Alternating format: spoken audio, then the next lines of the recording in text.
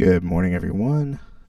All right, so in the last video, we made a options leaderboard using Thinkorswim. Well, there's some of you that don't have Thinkorswim, and so I'm going to show you how to do it using Unusual Whales. You can, if you don't have Unusual Whales as a flow platform, there are other flow platforms that are available, and perhaps you can recreate what I'm showing you here in your favorite platform of choice.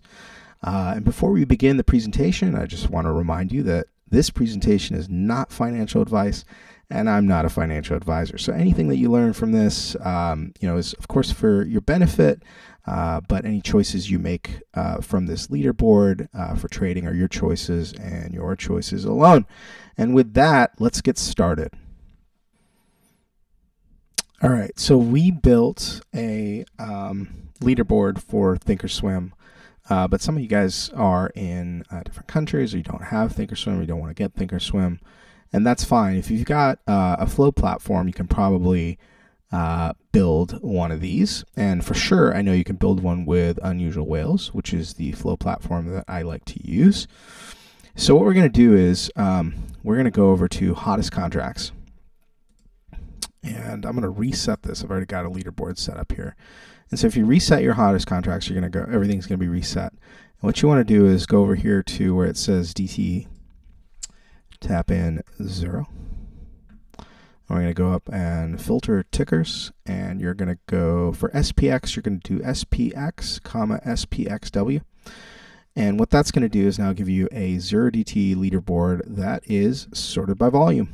And this will update in real time during the day. So you can see contracts go up to the top, down to the bottom throughout the day.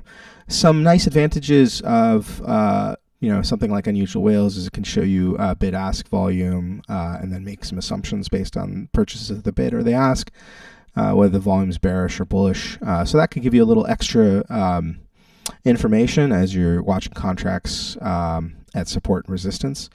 But that's basically it. Now, if you want to make a SPY one, it's pretty easy. You can just shift this to SPY. That'll give you your SPY contracts. You want to do Qs, you can just shift it to Qs. Of course, you can put a bunch of them together if you want. So like if you wanted to do SPX and SPY together, you could do that. And this will give you everything in one place. So it's kind of nice. If you want to do IWM, you'd probably want to do IWM, and then you need to do 0 to 1 because IWM doesn't have 0DT every day. Of course, you can do other things. You want to do Apple. You can do like 0 to 10. So you get a couple weeks worth of contracts. You can see this weeklies, next weeklies. So if you're a short-term trader, maybe this is helpful for you. You can watch how contracts flow up and down the leaderboard. But essentially, this creates a nice little leaderboard for you to monitor contracts intraday. So if you want to save this for later, it's pretty straightforward. What you can do is go over to here, save filters, and you can just call it SPX leaderboard, or leaderboard, and just click save, and then you'll see it there. I've already got my SPX leaderboard, so that's why I didn't call it SPX, but you can name it whatever you guys want. And yeah, that's it. You can delete your leaderboard if you want. You can save it something else.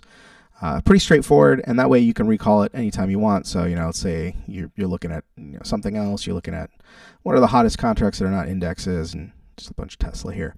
Let's say you've got a whole bunch of filters in, and you're looking at other stuff, and you're like, oh, I really want to move back to my leaderboard. You can just do that. Boom, you're back. All right, so that's how to save it, and that's how to create a SPX 0DT leaderboard, or a leaderboard for any of your favorite tickers in Unusual Whales using the Hot Chains feature. So I hope that's helpful. And if you don't have Thinkorswim, now you have a way to have a leaderboard for your contracts. All right, so if you enjoyed this video, please drop me a like. If you have any comments, drop those comments in box below. And if you'd like to get more content, feel free to subscribe. All right, take care.